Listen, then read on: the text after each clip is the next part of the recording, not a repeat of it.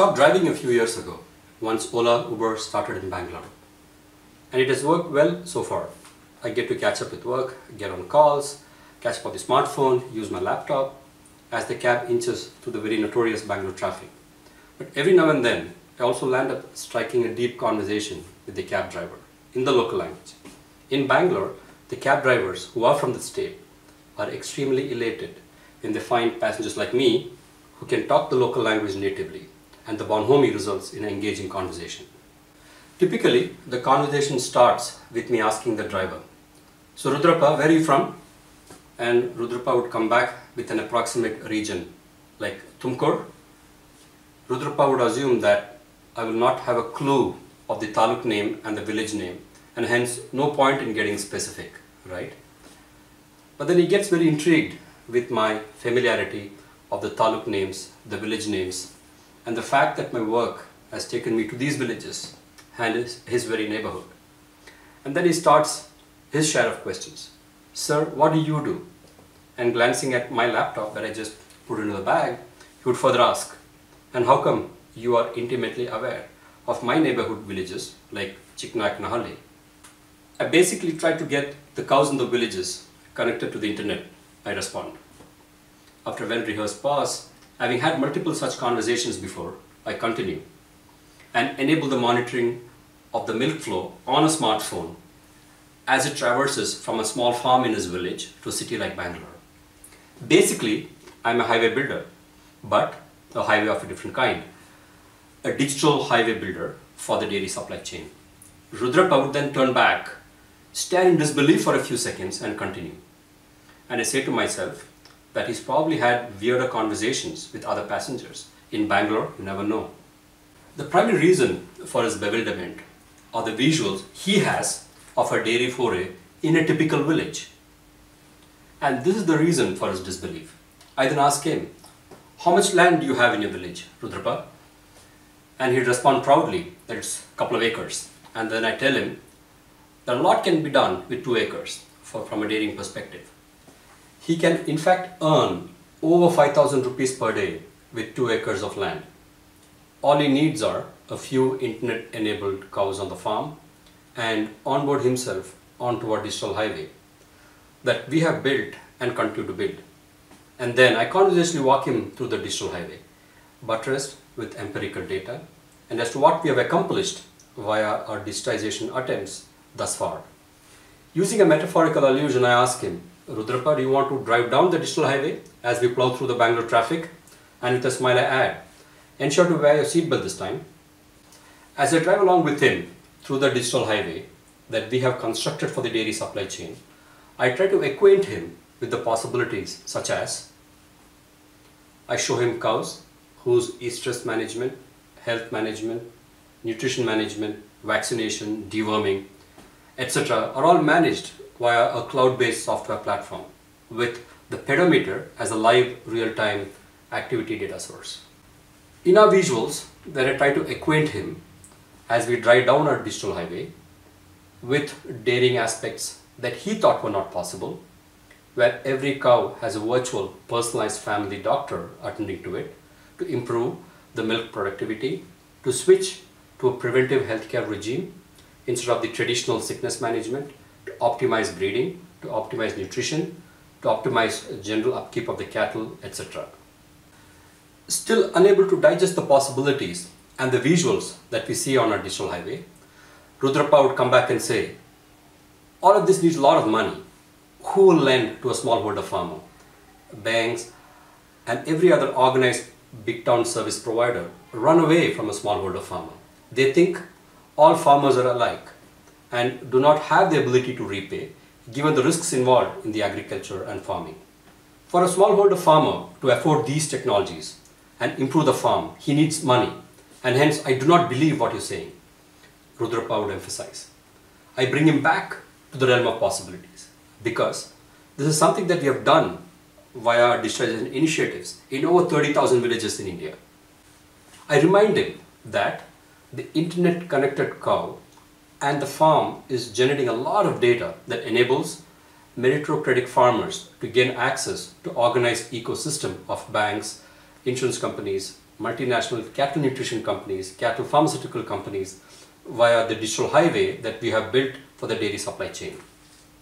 I reinforce the fact that today in the villages, we are deploying technologies such as facial recognition of animals. In this traditional world that he is so acquainted with, the normal IDing mechanism is replete with flaws. Farmers misuse them as they collude with the insurance company agents who are in charge of traditional tagging of the animals. In this traditional world, the animal tag is in the farmer's pocket, and any animal in the vicinity dies. He then retrospectively tags the dead animal and then claims insurance. The issue here is not with the farmer, Rudrappa was quick to add. It's not that the farmers are bad, it's just that the high untenable cost of insurance lures the farmers to be innovative in the wrong direction. And this sets off a negative spiral, wherein the insurance companies increase their insurance premiums even higher, and the insurance for an important asset like a livestock becomes completely unviable for the farmer. I draw his attention back to the digital highway, where insurance companies are now flocking up to the farmers to offer insurance at a very affordable premium. And in fact, in a way that they can now digitally deduct small amounts of money from the milk revenue in a daily affordable sachet quantum. And going back to his original question of the lack of access to capital for the dairy farmers, I draw his attention to the digital highway, where the banks are flocking up to the farmers because now, based on the data and the alternate credit score, the banks are more than willing and in fact keen to disburse cattle loans and technology financing loans to increase the farm size. Rudrappa is now more intrigued than ever before. How does the alternate credit score work? Because many good farmers have bad MFI loan repayment history. None of the smallholder farmers in my village get any formal credit of a meaningful size from the banks. I tried to explain to him how data-led risk underwriting works, as to how the data about his animals, about his farming practices, animal husbandry protocol adherences, such as cow vaccination, deworming, schedule compliance, etc., and his cash flow details. I emphasize this to Rudrappa as farmer's salary account. Cash flow is a salary account.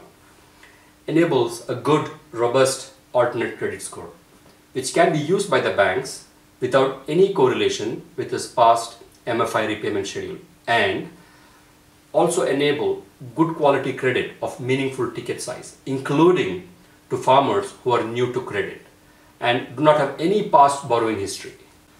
The mention of farmers' cash flows, salary account, intrigues him further. This prompts me to walk further down the digital highway that we built for the dairy supply chain, down to the milk collection centers. In his visuals, the traditional milk collection centers looks something like this.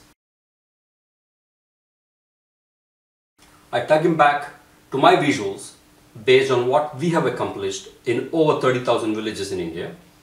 In a digitized world, the collection centers would look something like this. I also tell him that at the digitized collection centers, equipped with internet connected devices, tablets, all of his activities at the farm is known to the operator a priori. That, for example, if he does not follow the antibiotic quarantine adherence protocols, for example, after an animal is injected with antibiotics for whatever reason, his milk will automatically be collected in a separate can, in many cases rejected even. He's quite surprised to find that his activities at the farm in real time will be used to change the milk procurement workflow at the collection center. Further, I tell him that the sensors at the milk collection center can detect milk adulteration, water addition, contaminations, etc., so that he is now forced to follow clean milk production protocols at the farm and cannot hoodwink the dairy processors who can provide premium market linkages. In fact, I tell him that the sensor-based milk collection will also result in auto advisories to improve his animal husbandry practices at the farm. For example, better nutrition for his lactating animals to ensure improved fat content in the milk because his payments are linked to the fat and protein content of the milk. And now for the most important part that he's been waiting to hear. I tell him that at the digitized milk collection center, his milk will be converted to currency in real time as a function of the quality of milk that he has poured. That is, before he even turns away from the milk collection center after pouring his share of milk produced at his farm by the internet-enabled cows, he will get the milk money transferred to his account in real time. He will get a tingle on his phone with all the details, that is, a real-time milk passbook updated on his phone in real time. And this milk passbook is also used in determining his alternate credit score. Now that we are talking money, he wants to understand the possible income increase. I then use live examples of farmers who we have worked with to show how income levels have increased from something like 40 rupees a day to 5,000 rupees a day. This leaves him wide-eyed. The notion of premium market linkages intrigues him. He asks, isn't all milk the same? So what is so premium about milk? I then explain to him about the digitized cold chain that ensures that not only milk quality is preserved, but also energy consumed in chilling milk is optimized. He's amazed when I tell him that more than 500 million liters of diesel is used to chill milk every single year. And it's a big loss to the nation if this is not optimized. The fact that Rudrappa is a high school pass and of inquisitive nature finds this to be a mind-boggling fact and tugs the patriot in him when I refer to the loss of resources to the nation from non-optimal milk chilling. While we are on the energy optimization topic, let me take a small digression here from the cab ride narrative to make a related point. There is a general notion in the industry that technology intervention and digitization in general do not pay heed to sustainable development goals. This is not true of application of digitization in agriculture, which naturally fits well into the sustainable development goals. Let me illustrate this with an example. Based on the work that we have done in yield improvement for dairy cattle by applying digitization, a cow on an average releases between 70 to 120 kg of methane per year from flatulence, regurgitation and exhalation. The negative effect on the climate of methane is 23 times higher than the negative impact of carbon dioxide. Therefore, the release of about 100 kg of methane per year for each cow is equivalent to about 2,300 kg of carbon dioxide per year. According to FAO, Food and Agriculture Organization, agriculture is responsible for 18% of the total release of greenhouse gases worldwide, and cattle breeding is a major contributor to this. Hence, if you work out the math, you will see that an increase in productivity of milk from 5 liters to 12 liters per day can result in a carbon footprint reduction of 60%. This is massive. Coming back to my cab ride with Rudrappa, he's by now trying to replace his traditional visuals with new age digitization visuals of the dairy supply chain that he has heard from me till now.